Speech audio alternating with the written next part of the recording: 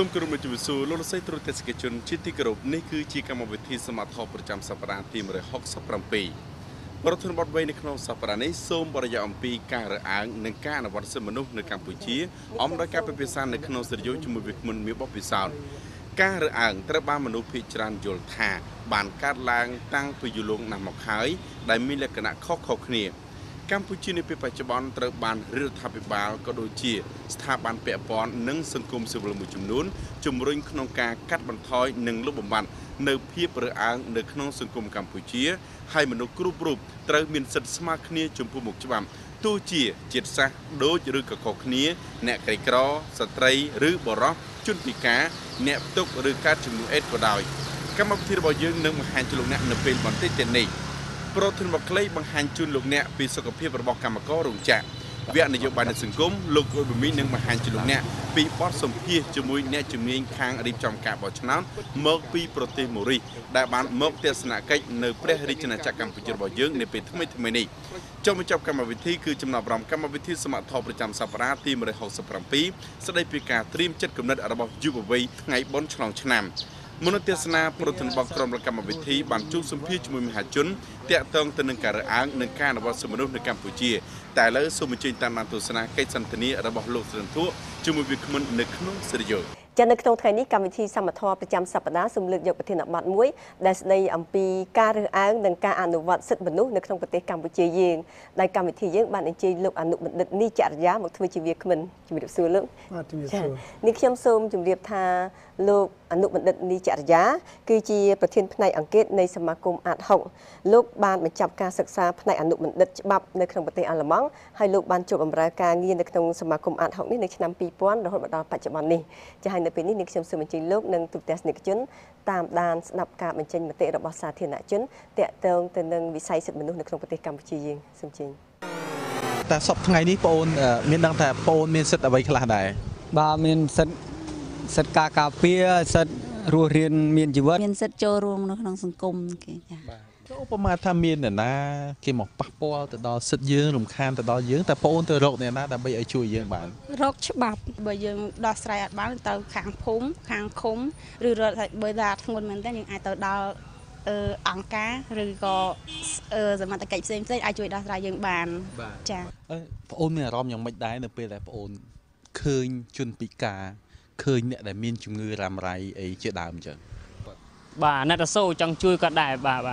បើយើងមានសមត្ថភាពអាចជួយគាត់បានគឺជួយទៅបើយើងអត់មានទេយើងបើថាជួបគ្នាតិចតួចចេះឲ្យគាត់អីតិចតួចទៅណាជនពិការខ្ញុំមានអារម្មណ៍ថាលំបាកជំនួសគាត់ណាមានអារម្មណ៍អាណិតបើមានអីត្រូវការអីជួយបើយើងមានយើងជួយគាត់បើយើងអត់ក៏មិនដឹងទៅមិនដែរចានៅក្នុងភូមិក្នុងសហគមន៍របស់យើងណាតើមានតំណែងទំនងនឹងយ៉ាងម៉េចដែរមានតំណែងទំនងល្អដូចថាធម្មតាមានអីផងចាគាត់ជួយគ្នាចាជួយគ្នាឈឺក្អាគ្នាពេលយើងមានរឿងអីគេចេះជួយទុក្ខធុរៈយើងទៅវិញទៅមកអញ្ចឹងយើងជួយទុក្ខធុរៈគេជួយទុក្ខធុរៈយើងចាចុះបងមានអារម្មណ៍យ៉ាងណាដែរនៅពេលដែលបងឃើញអ្នកដែលមានជីវភាពក្រីក្រជាងបងនិងបងឃើញអ្នកដែលមានជីវភាពធូរធារជាងបងមានអារម្មណ៍ថាបើឃើញគេក្រីក្រអាណិតបើឃើញគេមានគេក្រាន់ជាងយើងចង់ធ្វើម៉េចឲ្យមានដូចគេលោកអំបញ្ញមិញនេះនៅក្នុងការបញ្ចេញមតិរបស់សាធារណជនអ្វីដែលគាត់បានលើកឡើងតាក់ទងទៅនឹងអរិយាប័ត្ររបស់គាត់តាក់ទងទៅនឹងការយល់ឃើញរបស់គាត់សិតតែស្ថិតនៅក្នុងវិស័យសិទ្ធិមនុស្សឬមួយក៏យ៉ាងណាដែរបាទសូមអរគុណជាទូទៅវិស័យសិទ្ធិមនុស្សវាមានលក្ខណៈជាសកលជាលក្ខណៈទូលំទូលាយហើយអ្វីដែលប្រជាពលរដ្ឋលោកមានការចាប់អារម្មណ៍យើងឃើញថា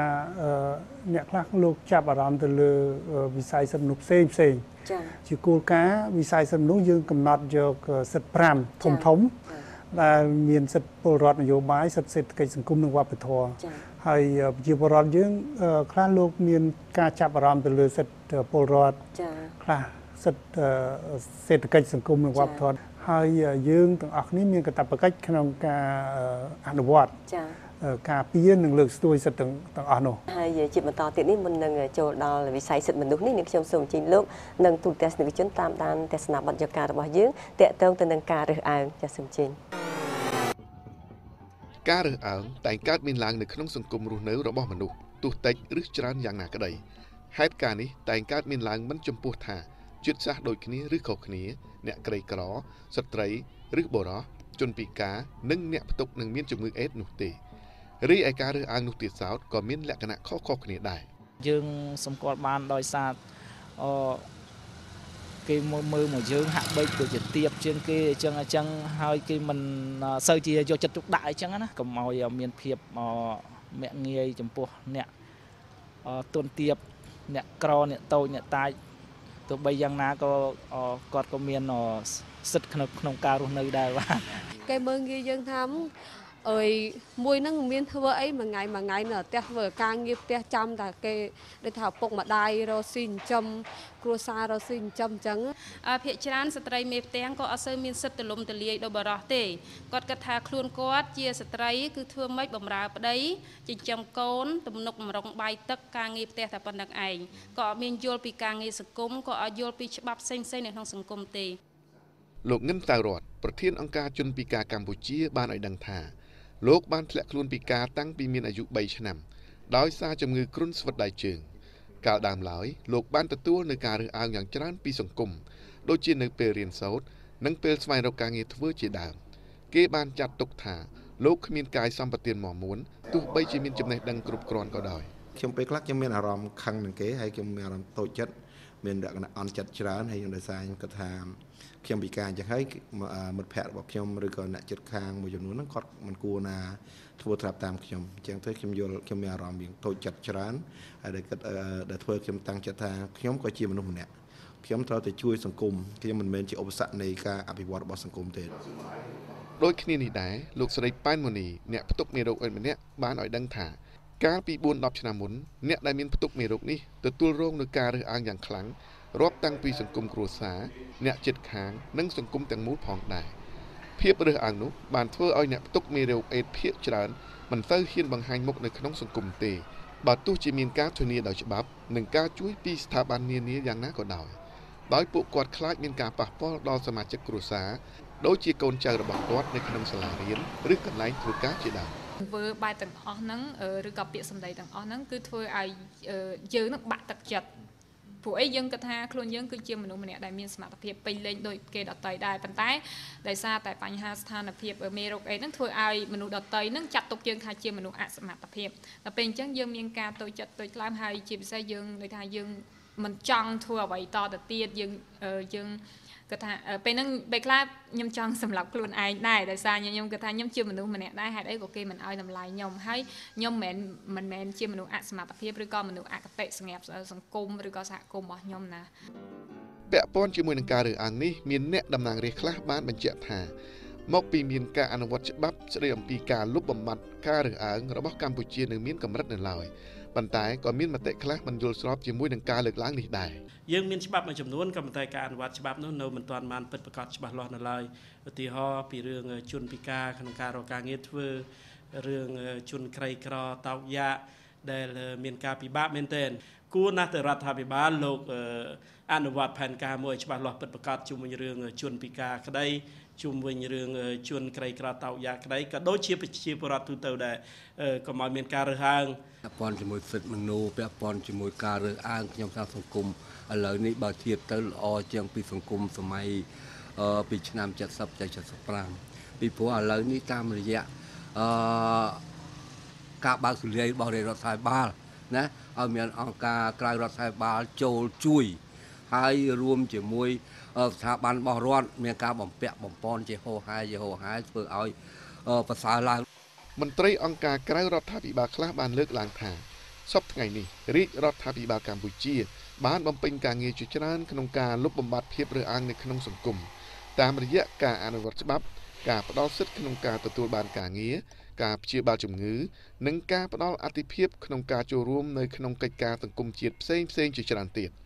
ជាប្រវត្តិសាស្ត្រសម្រាប់ជនពិការរបស់យើងដែលមានច្បាប់ការពារនិងលើកកម្ពស់របស់គាត់យើងចង់ឃើញរាជរដ្ឋាភិបាលលោកជំរុញការអនុវត្តច្បាប់នោះឲ្យមានប្រសិទ្ធភាពជាពិសេសយើងចង់ឲ្យឃើញរាជរដ្ឋាភិបាលយើងលោក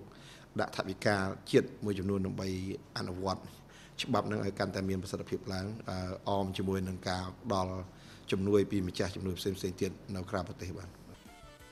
មានមតិជាច្រើនពីស្ថាប័នរាជរដ្ឋាភិបាលសង្គមស៊ីវិលជាតិនិងអន្តរជាតិបានយល់ឃើញស្របគ្នាថាការរើសអើងពិតជាមានការថយចុះមែនបើប្រៀបធៀបទៅនឹងសម័យកាលមុនប៉ុន្តែដើម្បីឲ្យការរើសអើងនេះកាន់តែថយចុះថែមទៀតគួរឲ្យមានការអនុវត្តច្បាប់ក៏ដូចជាយន្តការផ្សេងៗឲ្យបានច្បាស់លាស់និងបង្កើតបន្ថែមនៅយន្តការនិងច្បាប់ថ្មីៗបន្ថែមទៀតសម្ដៅធ្វើយ៉ាងណាឲ្យមានការឆ្លើយតបទៅនឹងអត្ថន័យនៃប្រធានបទទិវាសិទ្ធិមនុស្សពិភពលោកនាឆ្នាំនេះដែលនិយាយថាធ្វើសកម្មភាពបញ្ឈប់ការរើសអើង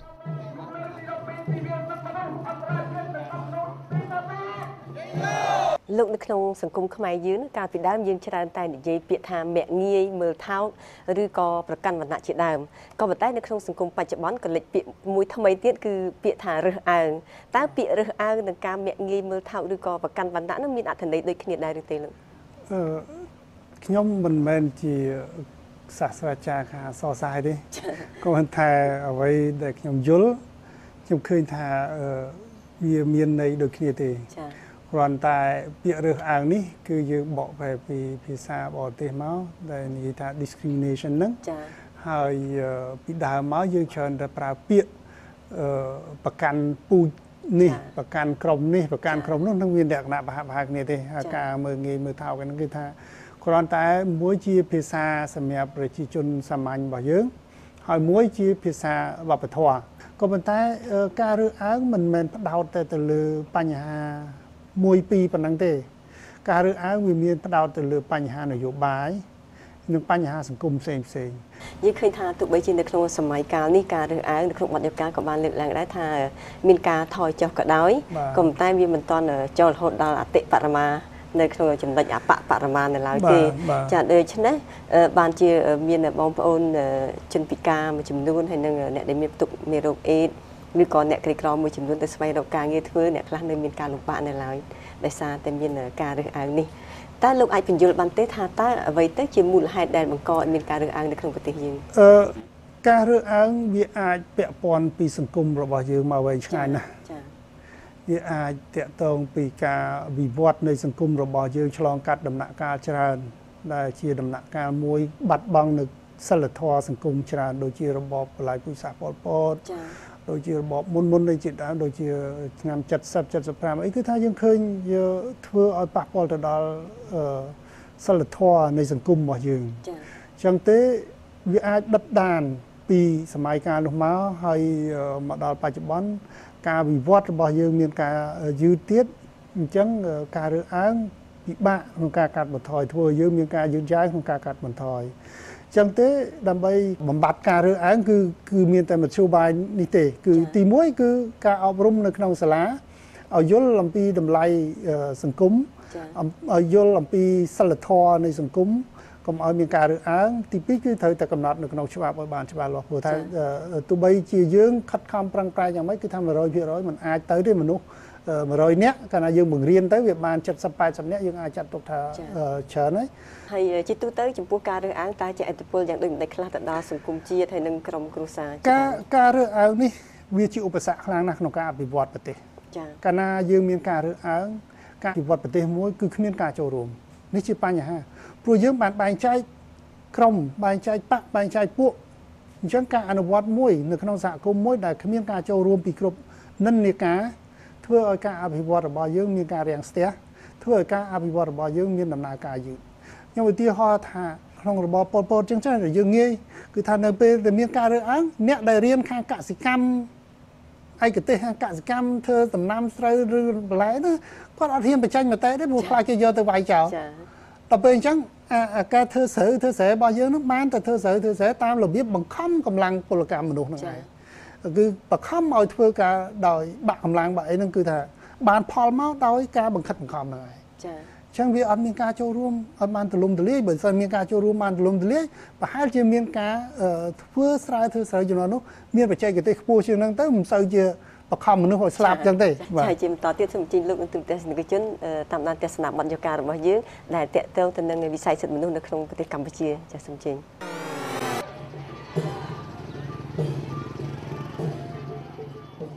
ទិវាសិទ្ធិមនុស្សពិភពលោកត្រូវបានបង្កើតឡើងចាប់តាំងពីមានសេចក្តីប្រកាសជាសកល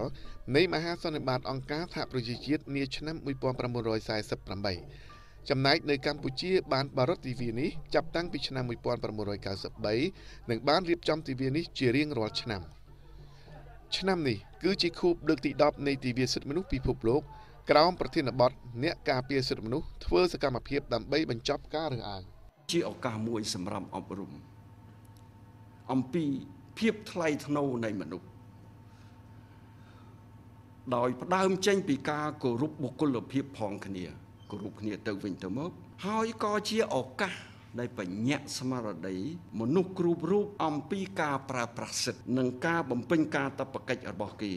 ហើយឲ្យគេមើលឃើញកាន់តែច្បាស់ថែមទៀតថាការរស់រានមានជីវិតរបស់គេប្រកបដោយភាពថ្លៃថ្នូរមានសិទ្ធិសេរីភាពមានសន្តិសុខផ្ទាល់ខ្លួននិងមានសុភមង្គលដូចសពថ្ងៃនេះទិវានេះគឺជាសារមួយដែលធ្វើឲ្យប្រជាពលរដ្ឋក៏ដូចជារដ្ឋាភិបាលបង្កើននូវការយកចិត្តទុកដាក់របស់ខ្លួនធ្វើយ៉ាងណាដើម្បីឈានទៅរកសម្រេចឲ្យបាននៅសិទ្ធិស្មើគ្នាមិនគិតថាប្រជាពលរដ្ឋអ្នកមានអ្នកក្រទេបាទនឹងទទួលបានសិទ្ធិស្មើគ្នាបាទហើយម្យ៉ាងទៀតសង្ឃឹមថាអ្នកការពារសិទ្ធិមនុស្សគាត់នឹងមានលទ្ធភាពក្នុងការបំពេញតួនាទីរបស់គាត់ក្នុងការលើកស្ទួយនឹងការការពារសិទ្ធិមនុស្សមន្ត្រីជាន់ខ្ពស់ផ្នែកសិទ្ធិមនុស្សកម្ពុជាបានឲ្យដឹងថារាជរដ្ឋាភិបាលបានយកចិត្តទុកដាក់យ៉ាងខ្លាំងលើវិស័យសិទ្ធិមនុស្សនិងចាត់ទុកជាវិស័យអាទិភាពមួយនៅក្នុងយុទ្ធសាស្ត្រចតុកោណរបស់ខ្លួនទៀតផងជាក់ស្ដែងកាលពីពេលថ្មីកន្លងមកនេះរាជរដ្ឋាភិបាលកម្ពុជាបានទទួលយកអនុសាសន៍91ចំណុចពីក្រុមប្រឹក្សាសិទ្ធិមនុស្សអង្គការសហប្រជាជាតិដែលនេះបង្ហាញអំពីការសន្យាជាសាធារណៈក្នុងការបន្តកិច្ចប្រឹងប្រែងមួយដើម្បីកសាងប្រព័ន្ធនីតិរដ្ឋមួយមានបទដ្ឋានសិទ្ធិមនុស្សអន្តរជាតិដែលជាកត្តាសំខាន់ក្នុងការអភិវឌ្ឍប្រទេសតើកត្តាអ្វីដែលធ្វើឲ្យរាជរដ្ឋាភិបាលកម្ពុជាយល់ព្រមទទួលយកអនុសាសន៍ទាំង91ចំណុចនោះយើងពិនិត្យទៅយើងឃើញថានៅចំណុចមួយចំនួនកម្ពុជាយើងបានធ្វើរួចហើយឧបមាថាច្បាប់ប្រឆាំងអំពើពុករលួយ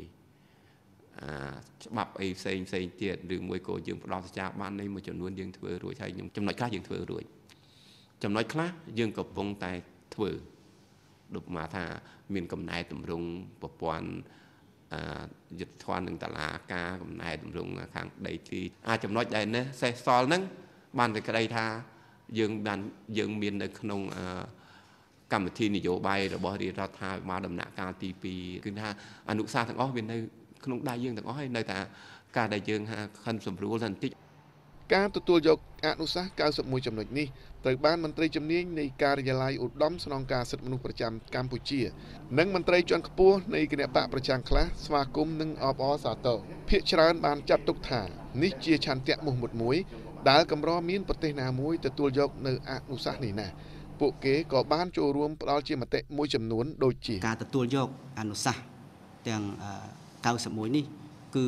យើងមើលទៅគឺជាត្រូវតែមានការកិច្ចត្រូវតែមានការកាត់ខំប្រឹងប្រែងរួមដែលរាជរដ្ឋាភិបាលកម្ពុជាត្រូវតែជំរុញឲ្យមានការចូលរួមពីខាងប្រជាពលរដ្ឋខាងសង្គមស៊ីវិលដើម្បីធ្វើយ៉ាងណាអនុវត្តឲ្យបាននៅអនុសាសន៍ទាំង91នេះដែលខ្លួនបានសន្យាយកមកអនុវត្តបើមានសុខចន្ទៈពិតប្រាកដមែនទែនគួរណាស់យើងចាប់ផ្ដើមទទួលយកសំណើឬទទួលយកពាក្យរិះគន់ស្ថាបនាពីគ្រប់មជ្ឈដ្ឋានដើម្បីយកជាកញ្ចក់ឆ្លុះបញ្ចាំងថា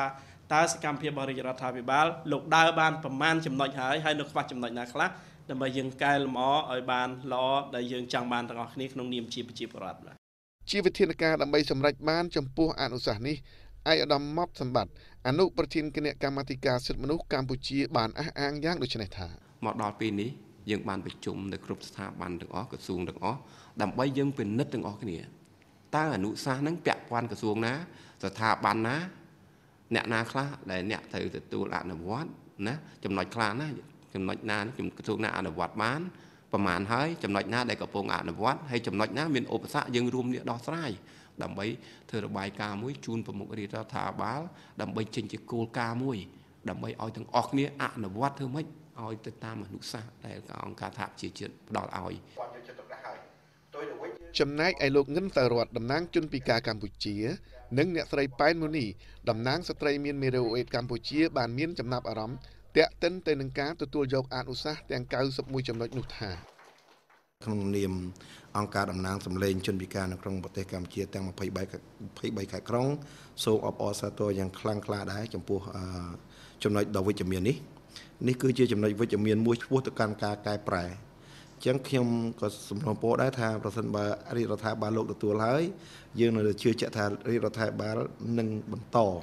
អនុវត្តនិងបន្តការកែប្រែចំណុចអវិជ្ជមានយើងអាចនិយាយបានថាប្រសិនបើរាជរដ្ឋាភិបាលអាចធ្វើបានទាំង91ចំណុចដែលលើកឡើងដោយអង្គការសហប្រជាជាតិប្រទេសកម្ពុជាយើងនឹងអាចក្លាយជាប្រទេសដែលមានហៅថា championship ទៅលើសិទ្ធិមានថាផ្នែកអាចនឹងបានពានរង្វាន់លើសិទ្ធិមនុស្សអ្វីដែលជាចំណុចដែលខាងអង្គការសិទ្ធិមនុស្សបានលើកឡើងហ្នឹងគួរតែយើងធ្វើការផ្សព្វផ្សាយបានទូលំទូលាយទៅដល់ប្រជាពលរដ្ឋទូទៅចាជាពិសេសដើម្បីឲ្យគាត់បានដឹងខ្លះថាតើបច្ចុប្បន្ននេះរាជរដ្ឋាភិបាលលោកបានដើរដល់ណាហើយលោកបានធ្វើអីខ្លះសហការអីខ្លះជាមួយនឹងស្ថាប័នអន្តរជាតិហើយជាពិសេសខ្ញុំគិតថាគឺជាផ្នែកមួយសម្រាប់ឲ្យប្រជាពលរដ្ឋគាត់បានដឹងហើយជាពិសេសនៅពេលដែលគាត់មានបញ្ហាអីគាត់អាចយកអាហ្នឹងធ្វើជាអំណះអំណាងចាសម្រាប់ទាមទារនៅអ្វីដែលជាសិទ្ធិរបស់គាត់ចំពោះវិស័យសិទ្ធិមនុស្សនៅកម្ពុជាមានមតិមួយចំនួនបាននិយាយថាមិនទាន់មានភាពប្រសើរនៅឡើយទេជាពិសេសតាក់ទងទៅនឹងរឿងចំនួនដីធ្លីក៏ដូចជាការត្អូញត្អែពីការលំបាករបស់មន្ត្រីសិទ្ធិមនុស្សមួយចំនួនដែលកំពុងបំពេញការងារនៅកម្ពុជាយើងសង្កេតឃើញមានការរំលោភសិទ្ធិមនុស្សខ្លាំងក្លាមែនទែននៅប្រទេសកម្ពុជារំលោភទៅលើរឿងដីធ្លីជារឿងមួយរំលោភទៅលើរឿងផ្សេងទៀតដែលខ្ញុំចង់ជម្រាបជូនការបណ្ដេញប្រជាពលរដ្ឋចេញពីទីក្រុងធ្ងន់ធ្ងរណា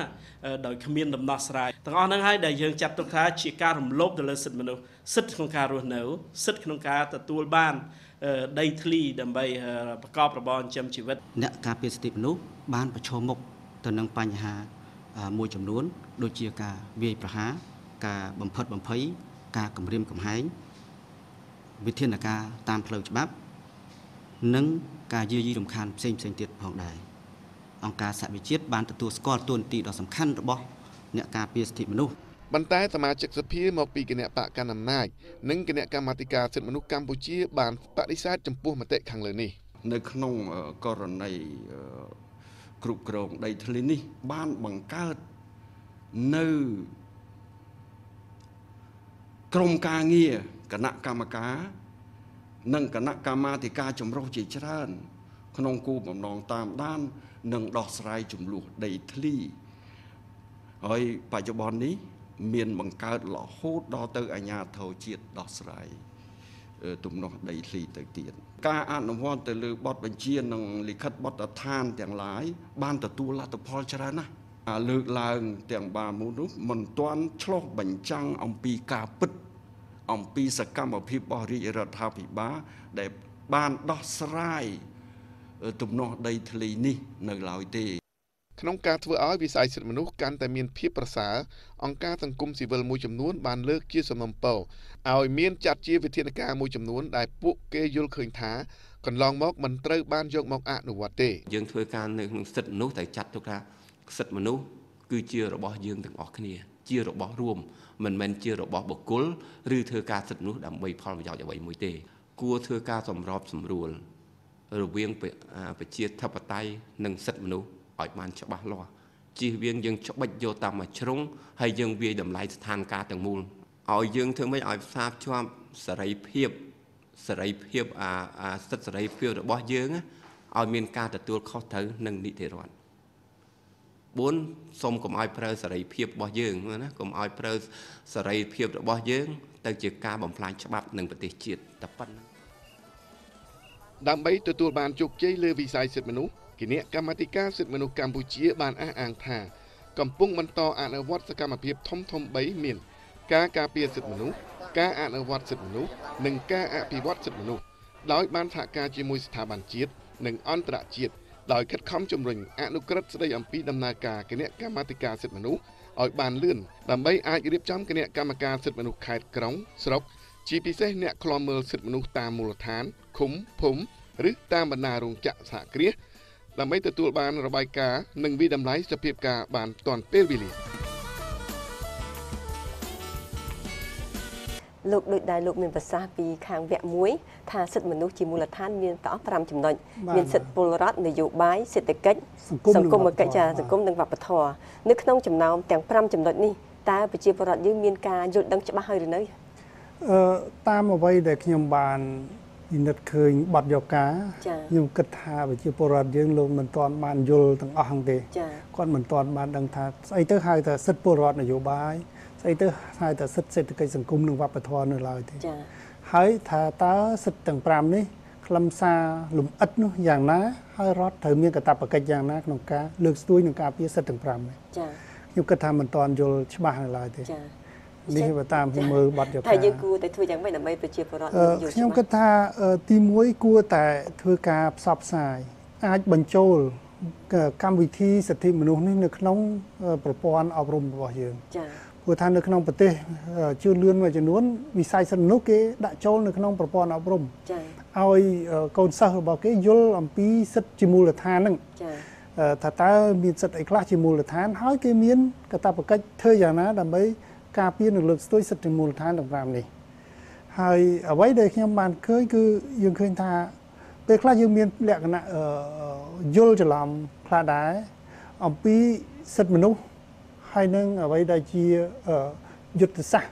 រឬក៏អនុសាសន៍របស់អង្គការសហប្រជាជាតិដែលខ្ញុំបានឃើញថានៅក្នុងអនុសាសន៍របស់អង្គការសហប្រជាជាតិដែលយើងដែលបានផ្ដល់ឲ្យ91មាន91ចំណុចហើយយើងឃើញប្រមុខរាជរដ្ឋាភិបាលយើងទទួលយកនេះគឺជាការយកអនុសាសន៍ដែលស្ថិតនៅក្នុងយន្តការថ្មីមួយរបស់អង្គការសហប្រជាជាតិក្នុងការត្រួតពិនិត្យប្រទេសទាំង195នៅលើពិភពលោកនេះគេហៅថាយន្តការ UPR និយាយថាជាយន្តការត្រួតពិនិត្យតាមរដូវកាលបានន័យថាក្នុងដូចជាក្នុងរយៈពេល4ឆ្នាំគេត្រួតពិនិត្យម្ដងថាតើប្រទេសហ្នឹងមានការខ្វះខាតអ្វីហើយគេផ្ដល់ជាអនុសាសន៍ហើយប្រទេសដែលគេផ្ដល់ជាអនុសាសន៍ហ៊ានទទួលយកប៉ុណ្ណាដើម្បីយកមកអនុវត្តសម្រាប់4ឆ្នាំដើម្បីគេទៅមើលម្ដងទៀតដើម្បីត្រួតពិនិត្យម្ដងទៀតបើត្រួតពិនិត្យម្ដងទៀតឃើញថាយើងទទួលយកអនុសាសន៍ហើយយើងមិនបានអនុវត្តអាហ្នឹងគឺមានការតិចទៀនធំមែនតើច្រើនណាស់បាទប៉ុន្តែប្រទេសគេអាចបដិសេធមិនទទួលយកបាននៅចំណុចណាមួយបើគេយល់ថាអូខេឥឡូវនេះប្រទេសខ្ញុំមានបញ្ហាចេះខ្ញុំមិនទាន់ទទួលយកទេអនុសាសន៍នេះអាហ្នឹងយើងអាចបដិសេធបានផ្ទុយពីការអនុវត្តសិទ្ធិមនុស្សហើយបើយើងនិយាយអំពីសិទ្ធិ5យ៉ាងដែលយើងបាននិយាយគ្នាពីដើមមកគឺថាតកតងនឹងសិទ្ធិមូលដ្ឋានរបស់មនុស្សនេះគឺមិនមែនជាចំណុចដែលយើងត្រូវបដិសេធទេគឺជាចំណុចដែលយើងបានទទួលហើយក៏យើងត្រូវតែទទួលយកដែរអញ្ចឹងគឺថាគ្រប់ប្រទេសគេទទួលយកនឹងទាំងអស់គ្នាសិទ្ធិសេដ្ឋកិច្ចសិទ្ធិពលរដ្ឋនយោបាយសង្គមនិងវប្បធម៌នឹងទាំងអស់គ្នាអញ្ចឹងខុសពីអ្វីដែលជាអនុសាសន៍ហើយចំពោះវិស័យសិទ្ធិមនុស្សគឺថាប្រទេសយើងបានចុះហត្ថលេខាទទួលយកតាំងពីឆ្នាំ1992ដោយគេហៅកាលនោះមិនទាន់មានរដ្ឋាភិបាលគេហៅថាក្រមប្រឹក្សាជាតិជាន់ខ្ពស់កម្ពុជាដែលចុះហត្ថលេខាទទួលយកនៅខែមេសាឆ្នាំ92អនុសាសន៍ទាំង91ហ្នឹងយើងឃើញថាប្រទេសគេដែលមានសេដ្ឋកិច្ចប្រទេសខ្លះគេថាតតែសេដ្ឋកិច្ចរបស់គេមានការរីកចម្រើនទើបគេទទួលយកបាទឧទាហរណ៍ដូចជាបើសិនជាអង្គការសហឧទាហរណ៍ប្រទេសខ្លះគេតិចទៀនគេផ្ដល់ជាអនុសាសន៍អង្គការសហជីវជាតិផ្ដល់អនុសាសន៍ថាឥឡូវប្រទេសនេះត្រូវតែធ្វើយ៉ាងម៉េចឲ្យជីវភាពប្រជាពលរដ្ឋដែលក្រីក្រក្នុងកម្រិតទាបបំផុតត្រូវតែមានផ្ទះមួយហើយនឹងមានម៉ូតូមួយឧទាហរណ៍អញ្ចឹងណាអានឹងយើងឧទាហរណ៍ជាក់ស្ដែងអញ្ចឹងងាយស្ដាប់ហើយបើគេយល់ថាក្នុងរយៈពេល4ឆ្នាំទៀតគេមិនអាចធ្វើបានគេអាចបដិសេធថានេះដោយសារសមត្ថភាពខ្ញុំមិនអាចធ្វើបានអញ្ចឹងខ្ញុំសូមមិនទទួលយកអនុសាសន៍នេះទេខ្ញុំមិនទាន់អនុវត្តអនុសាសន៍នេះទេអាចបដិសេធអញ្ចឹងបាននេះនៅក្នុងយន្តការត្រួតពិនិត្យតាមរដូវកាលនេះមិនមែនជាពិន័យអីធំដុំទេប៉ុន្តែយន្តការនេះគឺជាយន្តការថ្មីដែលទើបតែកកើតឡើងហើយនៅក្នុងកម្រិតអន្តរជាតិហើយជាយន្តការមួយមានលក្ខណៈស្មើភាពទៀតព្រោះថាយន្តការនេះមិនមែនបង្ខំឲ្យតែយើងប្រទេសតូចតាចធ្វើការ ធ្វើរបាយការណ៍ហើយធ្វើការឲ្យគេត្រួតពិនិត្យហ្នឹងទេគឺថាសំបីតែប្រទេសមហាអំណាចធំក៏ត្រូវតែចូលនៅក្នុងយន្តការនេះដើម្បីឲ្យយន្តការនេះត្រួតពិនិត្យអំពីប្រទេសនោះដែរអញ្ចឹងគឺថាធ្វើស្មារតីគ្នាទាំងអស់ ចាសូមថ្លែងអំណរគុណចំពោះការបកស្រាយរបស់លោកចាលោកស្រីអ្នកនាងកញ្ញាទុកទស្សនិកជនជាទីគោរពកិច្ចពិភាក្សារវាងនឹងខ្ញុំលោកអនុបណ្ឌិតនីចរិយាដែលតេតងទៅនឹងសិទ្ធិមនុស្សនៅក្នុងពេលនេះសូមបញ្ចប់តែត្រឹមនេះសូមថ្លែងអំណរគុណចំពោះការតាមដានទស្សនារបស់លោកអ្នកហើយជាបន្តទៀតនេះសូមអញ្ជើញលោកអ្នកជួបជាមួយនឹងអ្នករាយការណ៍ព័ត៌មានសមត្ថភាពម្ដងសូមអញ្ជើញសុខភាពគឺជាកត្តាសំខាន់ដ៏ចម្បងបំផុតសម្រាប់មនុស្សគ្រប់រូបយ៉ាងណាមិញការផ្ដល់សេវាសុខភាពជូនទៅដល់កម្មករកម្មការិនីដែលជាកម្លាំងផលិតដ៏សំខាន់នោះគឺជាការងារមួយដែលមិនអាចខ្វះបានតើការផ្ដល់សេវាសុខភាពជូនកម្មករកម្មការិនីនៅតាមបណ្ដារោងចក្រសហគ្រាសនានានៅកម្ពុជាទទួលបាននូវការយកចិត្តទុកដាក់រួចមិនដែរទាំងអស់នេះនឹងមានបង្ហាញជូនទស្សនានៅក្នុងបទយកការនេះដូចតទៅកាលពីពេលថ្មីកន្លងទៅនេះមានការកើតឡើងនៃការដួលទន្លប់របស់កម្មការិនីជាច្រើនអ្នកនៅតាមបណ្ដារោងចក្រមួយចំនួនដូចជានៅខេត្តកំពង់ឆ្នាំងកំពង់ចាមជាដើមការដួលសន្លប់នេះមានអំណាចជាច្រើនបានលើកឡើងខុសៗគ្នាប៉ុន្តែសម័យខ្លួនអ្នកធ្លាប់ជួបបញ្ហានេះផ្ទាល់បានឲ្យដឹងថាពេលដែលមុនកាត់ហេតុហ្នឹងមានខ្សែភ្លើងផ្ទុះនៅក្នុងក្លុបហើយពេលនោះកម្មករក៏នាំគ្នារត់ចាញ់ចារត់ចេញហើយពេលដែលចិនហ្នឹងមកបិទបរ៉ែតឲ្យលុតភ្លើងទៅកម្មករហ្នឹងក៏នាំគ្នាចូលធ្វើការវិញតាមធម្មតាប៉ុន្តែរយៈពេលប្រហែលជា15នាទីក៏កម្មករហ្នឹងសន្លប់តគ្នាតែម្ដងពីមុនគេអត់មានប្រើអាឡដុតនឹងទេដល់ពេលតាំងពីគេបង្កើតកន្លែងសម្រាប់មកគេមានប្រើឡដល់អញ្ចឹងវាមានអាផ្សែងឡើងទៅវាប៉ះពាល់ចូលដល់ក្នុងអាគារផ្សេងទៀតវាមានធុំស្អុយធុំឆ្អាបអញ្ចឹងកម្មករវាប៉ះពាល់នឹងអាផ្សែងនឹងដែរចំណែកអ្នកឯកទេសវិញបានអះអាងថាការដួលសន្លប់មានកត្តាច្រើនយ៉ាងតែភាគច្រើនគេច្រើនឆ្លើយដាក់ថាមកពីការហូបចុកមិនគ្រប់គ្រាន់និងនាំឲ្យមានកង្វះជាតិស្ករប៉ុន្តែមូលហេតុជាក់លាក់នៃការដួលសន្លប់នេះមិនទាន់រកឃើញច្បាស់លាស់នៅឡើយទេជាហេតុនាំឲ្យមានភាពលំបាកក្នុងការរកដំណោះស្រាយការស្លាប់ភាគច្រើនគឺមើលទៅវាខ្វះចំណីអាហារជាពិសេសនោះខ្វះមើលយើងខ្វះជាតិស្ករហើយនិងជាតិកាល់ស្យូមហ្នឹងយើងគិតទៅគាត់ហូបមិនគ្រប់គ្រាន់ផងតែយើងស្រឡឹងសង្កេតឃើញគាត់ការគេងរបស់គាត់ក៏មិនបានគ្រប់គ្រាន់ក្រសួងប្រហែលជានឹងអាចនឹងមានរៀបចំឲ្យមានគណៈកម្មការអង្កេតមួយច្បាស់លាស់ជាមានមធ្យោបាយមានលក្ខណៈវិទ្យាសាស្ត្រនិងមានមន្ត្រីច្បាស់លាស់ដើម្បីយើងធ្វើការងារហ្នឹងឲ្យត្រឹមត្រូវដើម្បីពីព្រោះឥឡូវហ្នឹងក្រសួងយើងធ្វើជាអ្នកធានារ៉ាប់រងសុខភាពហើយបើសិនជាយើងមិនរកមធ្យោបាយរកអីឲ្យពិតប្រាកដយើងអង្គុយចាំតែដោះអ្នកដួលក៏មិនបានដែរយើងត្រូវរកមូលហេតុហើយយើងដោះស្រាយរឿងនោះឲ្យបានឆាប់ប៉ុន្តែរហូតមកទល់ឥឡូវនេះគឺយើងស្ថិតនៅក្នុងការតាមដានត្រួតពិនិត្យនៅឡើយទេបាទប៉ុន្តែមិនទាន់មានរកឃើញថាមូលហេតុមកពីអីច្បាស់លាស់នៅឡើយទេក្រសួងការងារនិងបណ្ដុះបណ្ដាលវិជ្ជាជីវៈបានឲ្យដឹងថានៅទូទាំងប្រទេសកម្ពុជាមានកម្មករសរុបទាំងអស់ប្រហែលជា1.5 លាននាក់ក្នុងនោះមានចំនួន34,000នាក់បម្រើការងារនៅតាមរោងចក្រកាត់ដេរសម្លៀកបំពាក់និងស្បែកជើងហើយភាគច្រើនជាស្ត្រីដែលមានប្រហែលជា30,000នាក់ដើម្បីធានាបានសុខភាពល្អសម្រាប់កម្មករកាលពីឆ្នាំ2000ក្រសួងបានចេញនូវសេចក្តីប្រកាសឲ្យមានការបង្កើតឡើងគិលានដ្ឋាននៅតាមសហគ្រាសរោងចក្រនានាដែលមានកម្មករចាប់ពី50នាក់ឡើងទៅដើម្បីផ្ដល់ការសង្គ្រោះបឋមជូនកម្មករមានគ្រោះថ្នាក់ក្នុងពេលបំពេញការងារពីមុនយើងមានការលំបាកពីមុនបានន័យថាក្រុមហ៊ុនក៏អត់សូវយល់អញ្ចឹងទៅគាត់អត់ដឹងថា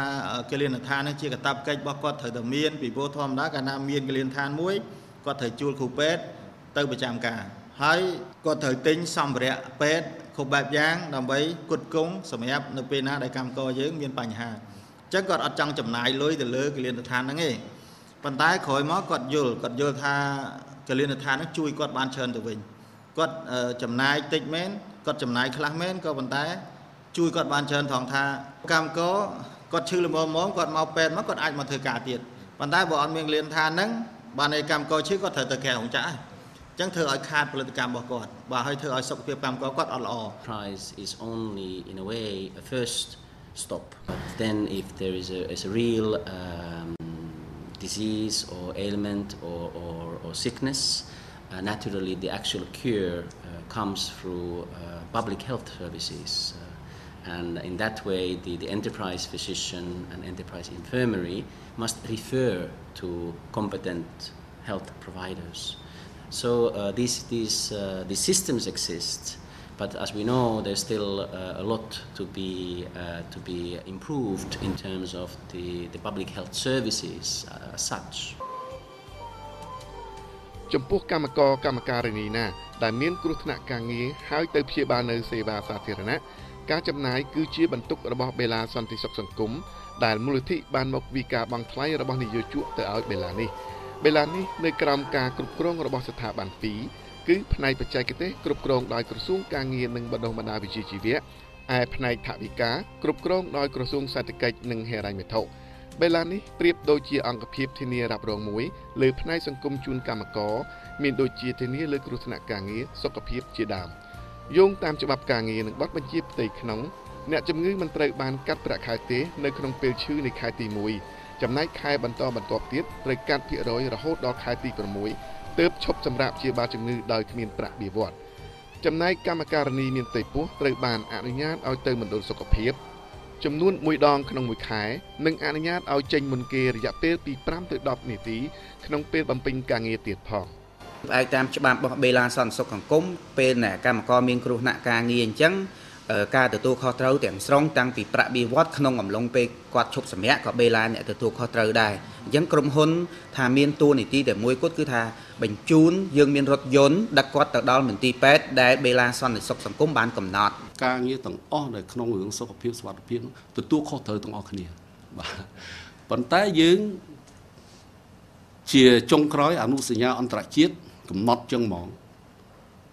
ឲ្យតែគ្រោះថ្នាក់គឺនយោជកគាត់ត្រូវរ៉ាប់រងប៉ុន្តែនៅពេលដែលនយោជកគាត់ទិញសេវារ៉ាប់រងអមមកថាឥឡូវមានបេឡាជាតិណាអានឹងគាត់ត្រូវរួញមកបេឡាជាតិប៉ុន្តែបេឡាជាតិក៏មិនមែនលែងឲ្យគាត់អាងតបងលុយធ្វើអីស្រេចចិត្តបានទេយើងនៅតែត្រួតពិនិត្យឲ្យគាត់ចឹងបើគាត់មិនគោរពតាមអ្វីដែលជាបទបញ្ញត្តិបច្ចេកទេសគាត់នៅតែមានទទួលការផាកពិន័យពីព្រោះគាត់មានសិទ្ធិជួលតែកម្លាំងនិងបញ្ញាទេគាត់គ្មានសិទ្ធិទិញសុខភាពជួលសុខភាពគេបានទេតាមការប៉ាន់ប្រមាណរបស់អង្គការពលកម្មអន្តរជាតិហៅកាត់ ILO ថាជារៀងរាល់ឆ្នាំនៅលើពិភពលោកមានកម្មករប្រមាណជា 36,000 នាក់បានស្លាប់ដោយសារគ្រោះថ្នាក់ការងារដែលទាក់ទងនឹងសុខភាពនិងសុវត្ថិភាពការងារដោយឡែកនៅកម្ពុជាក្នុងមួយឆ្នាំមានកម្មករកម្មការិនីប្រហែល 1,500 នាក់បានស្លាប់ដោយសារគ្រោះថ្នាក់ការងារតួលេខរបស់គេនេះគឺយើងក៏ថាឲ្យយើងទទួលស្គាល់ហ្មងយើងក៏មិនហ៊ានដែរប៉ុន្តែឲ្យយើងថាគេខុសក៏យើងមិនហ៊ានដែរណាគេជាមានមធ្យោបាយអីគេមួយព្រោះ ILO គេល្បីល្បាញដែរណាគេមិនទូចតាចទេគេអន្តរជាតិគេល្បីល្បាញដែរគេបានតួលេខហ្នឹងគឺគេមានសម្អាងរបស់គេប៉ុន្តែសម្រាប់យើងគិតថាគ្រោះថ្នាក់ការងារសពថ្ងៃហ្នឹងវាមានច្រើនដែលនិយាយដល់រឿងស្លាប់នៅនឹងកន្លែងធ្វើការរបស់កម្មករនៅប៉ុស្តិ៍ការងារតែម្ដងគឺមានតិចណាស់គ្រោះថ្នាក់ច្រើនគឺគ្រោះថ្នាក់ចរាចរណ៍ព្រោះក្នុងច្បាប់យើងចែងថាធ្វើដំណើរពីផ្ទះទៅកន្លែងធ្វើការត្រឡប់ពីធ្វើការមកផ្ទះអានឹងមានបញ្ហាអីចាត់ទុកជាគ្រោះថ្នាក់ការងារដែរ It is considered that going to work and going from work to home forms part of still being at work. So if, for instance, a worker is injured in a traffic accident while he or she is going to work or coming to work, then that is covered by the National Social Security regime, for instance. Of course, there has to be some proof that that was the case, that the accident happened while the worker was going to work or coming from work. So in a way, you have two issues. You have the traffic accidents per se, you know, in motion when you are moving from one place to another, and then you may have traffic accidents or also at the site of work. មន្ត្រីបច្ចេកទេសអង្គការនេះក៏បានឲ្យដឹងដែរថាវាអាចមានបញ្ហាជាមួយនឹងអ្នកបញ្ជាទិញឬអ្នកវិនិយោគនៅពេលមានរបាយការណ៍អាក្រក់ស្ដីអំពីសុខភាពនិងសុវត្ថិភាពកម្មករកើតមាននៅក្នុងប្រទេសផលិតណាមួយពាក់ព័ន្ធបញ្ហានេះក្រសួងការងារនិងបណ្ដុះបណ្ដាលវិជ្ជាជីវៈបានសហការជាមួយអង្គការ ILO និងដៃគូពាក់ព័ន្ធដទៃទៀតបានរៀបចំជាផែនការមេលើកទី1ស្ដីពីសុខភាពសុវត្ថិភាពការងារឆ្នាំ 2009-2013 សម្ដៅធ្វើយ៉ាងណា ពង្រឹងកែលម្អនិងជំរុញផ្នែកសុខភាពនិងសុវត្ថិភាពការងារជូនកម្មករទាំងក្នុងនិងក្រៅប្រព័ន្ធឲ្យបានល្អប្រសើរព្រោះកម្មករត្រូវបានចាត់ទុកជាកម្លាំងពលកម្មជាតិដ៏សំខាន់លោកស្រីពេញមិត្តទូរទស្សនិកជនជាទីមេត្រីកន្លងទៅនេះលោកអាប់ឌុលរ៉ាម៉ាន់ដែលជាមន្ត្រីជាន់ខ្ពស់ផ្នែកការបោះឆ្នោតរបស់ប្រទេស Mauritius បានអញ្ជើញមកបំពេញទស្សនកិច្ចនិងសិក្សាអំពីការបោះឆ្នោតនៅកម្ពុជាដូច្នេះនៅក្នុងសប្តាហ៍នេះយើងសូមអញ្ជើញលោកស្រីតាមដានបទសម្ភាសន៍បោកចំបាត់ជាមួយនឹងលោកអាប់ឌុលរ៉ាម៉ាន់ I've been invited by the UNDP Cambodia to come and talk to political parties and also to the National Electoral Committee and these are the two main objectives of my visit here since last week. But I was very surprised, pleasantly surprised at we had a very nice long meeting on Friday, which took a better part of the day with both some of the political parties in Parliament and also the NEC and the Ministry of Interior and Ministry of Information. All the discussions took place in a very friendly and informal atmosphere, and I believe this augurs very well for the future of democracy in this country. I have said on Friday, and I maintain, that we have come a long way in Cambodia from the Paris Peace Accord in 1993. But of course, like I said, and democracy is an ongoing process. It takes time to evolve, and with the collaboration of all the stakeholders in this country, I think we can achieve a lot of good things for Cambodian people. My main observation by talking to political parties and some other people is that people, I mean, this is I think a consensus that has evolved. People want to have a good voter registration. And as we all know, voter registration is a very important exercise, and this is a key to a good election. And that is the starting process. So I think if we have a good voter register, half a battle will be won, and we can really make good progress. Again, election, we can have no two similar elections, and each election has got its own characteristics. But then we share common problems, we share common challenges. It is only by talking and by sharing experiences like we have done today, this morning, with the NDC, and also on Friday with political parties, while sitting down and discussing our problems and our challenges, that we can find solutions. Like in Cambodia, in my country also, in Mauritius, we have also problems regarding funding of political parties, we have problems regarding the access to the media, and we also have problems about the voter registration. And these are common problems to each electoral commission, wherever we are. បន្ទាប់ពីនេះយើងសូមអញ្ជើញលោកស្រីតាមដានចំណាប់អារម្មណ៍របស់កម្មវិធីយើងដូចតទៅ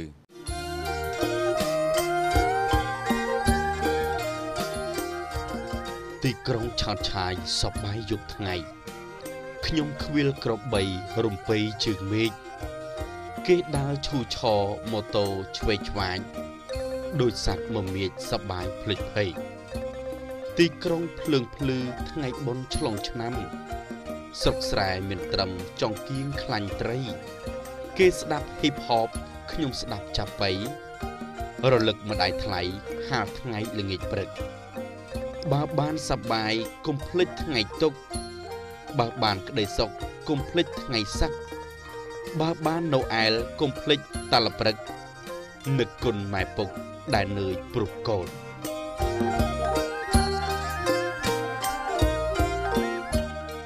កម្មវិធីសមាធម៌ប្រចាំសប្តាហ៍មានផ្សាយរៀងរាល់យប់ថ្ងៃអាទិត្យក្រោយកម្មវិធីព័ត៌មាននិងផ្សាយឡើងវិញលើកទី1រៀងរាល់ថ្ងៃច័ន្ទវេលាម៉ោង 1 រសៀលលើកទី2រៀងរាល់ម៉ោង 1 ទីភ្លឺថ្ងៃពុធលោកអ្នកអាចទស្សនាគេហទំព័រនិងចូលរួមបញ្ចេញមតិយោបល់តាមរយៈ SMS Email និង Facebook ដែលមាននៅលើកញ្ចក់ទូរទស្សន៍ស្រាប់លោកអ្នកអាចទស្សនាវីដេអូកម្មវិធីសមាធម៌ប្រចាំសប្តាហ៍ដោយចូលទៅ website www.equitycam.tv